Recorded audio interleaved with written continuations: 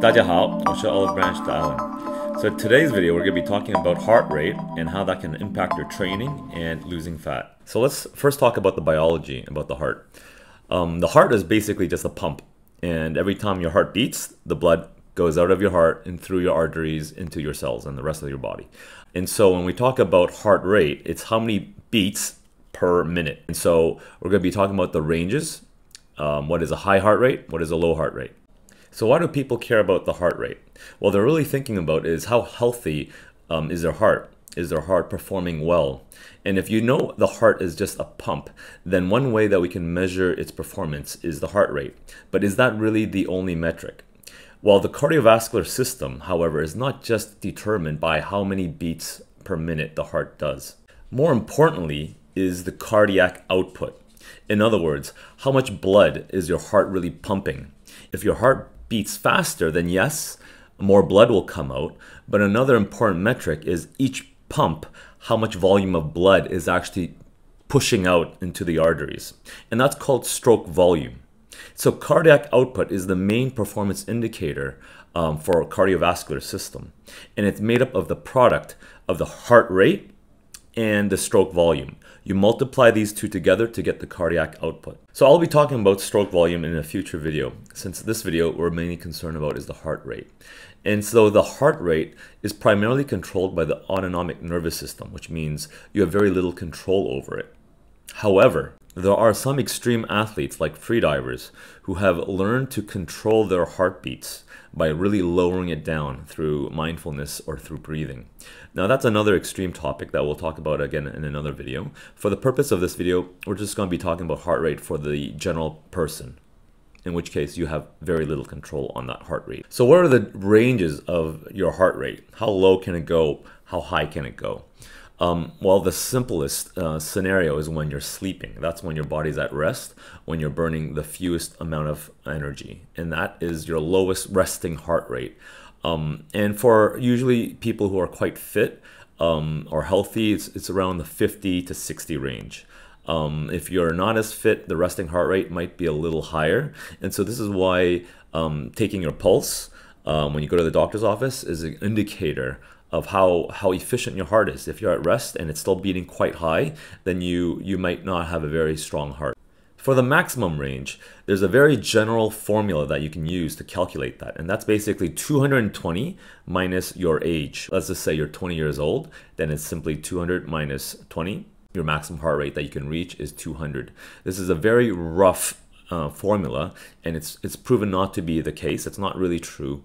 There are a lot of other formulas that are a little bit more complicated that you can use, but then you have to remember a really long and complicated formula. This is actually pretty good for our general ballpark.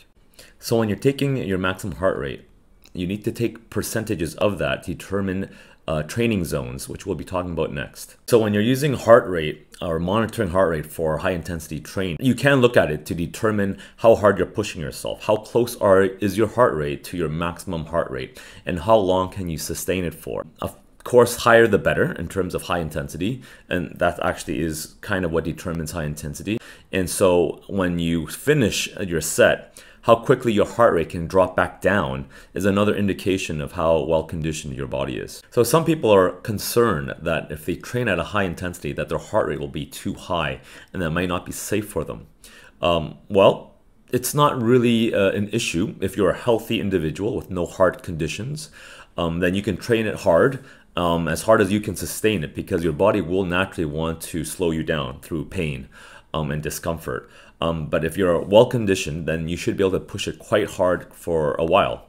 Unless you start to feel dizziness, nausea, maybe a bit of headache, or your ears are starting to ring, then maybe it's a good idea to slow it down or stop. However, if you do have a heart condition or other health complications, then maybe you should consult a doctor first before training so hard. Okay, so this is where things start to get a little controversial. When people are trying to train to burn fat, a lot of the wisdom is that they say to train at 70% of your maximum heart rate. So again, if you're a 20-year-old, your maximum heart rate is 200, then your 70% maximum heart rate is about 140.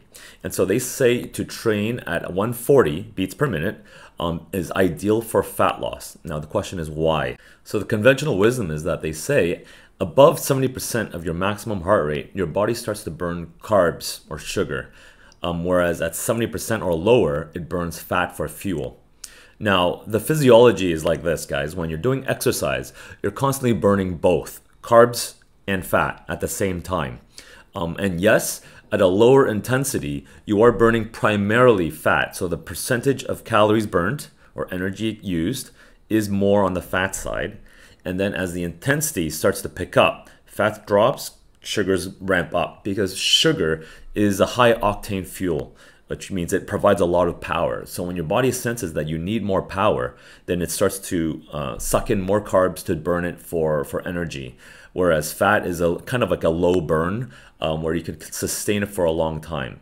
So your body does know when your intensity picks up, your heart rate jumps, then it starts to switch fuel. But the main point is, guys, if you're trying to burn fat, but you're doing 70% of your maximum heart rate, like a brisk walk or a light jog, your overall calories burnt is quite low overall. And that's the main fact. Although you might be burning primarily fat, but you might just be burning, let's just say 10 units of fat or 10 calories of fat. Whereas if you do a high intensity exercise, although you're burning primarily carbs, you're also burning fat, but the overall number of calories burnt might be 500 or 600 calories burnt, which means you're actually burning even more calories of fat and sugar. In my class, I actually focus so much on high intensity because I do want to burn more calories. I want to really push the body so your heart rate will be high for a long time, and so you're really pushing that high intensity lever. You're pulling that really hard. You do burn a lot of your sugar, but that's actually what my goal is. I want you to burn all your sugar. So the harder you work, the more sugar you burn. And the goal is to actually deplete all your glycogen, all your sugar stores, so that eventually your body starts to switch over to fat burning mode. When all your glycogen is depleted, then your body can actually still burn fat for fuel, especially when combined with a low carb diet. Then your body really does burn a lot more fat that way. And again, lastly, guys, this point does not also mention the benefit of high intensity training is the hormonal changes that's happening in your body. Because when you're doing high intensity training, you actually upregulate your insulin sensitivity, bringing in more sugar into your muscle cells so you can burn it off.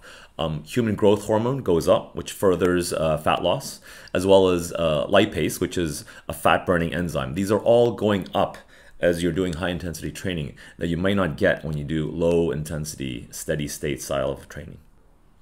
So guys, my final recommendation is that heart rate monitoring, it's information, again, so it's another data point that can help you make decisions, but it's really not going to influence you too much in terms of if you should be burning X amount of fat at 70%, or if you could go to 80% or 50%, you should really just focus on going as hard as you can, as long as you can. And as long as it's a well-designed workout that's safe, then you shouldn't get injured.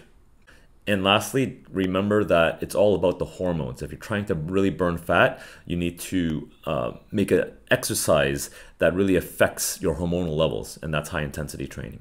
So that's it for today's video, guys. If you have more interest in learning more about heart rate, or the stroke volume I mentioned earlier, or even heart rate variability and how that can affect training, just leave it down in the comments below. Of course, if you have any other questions or feedback, again, please also leave them below, and I'll see you next time. Something I gotta know.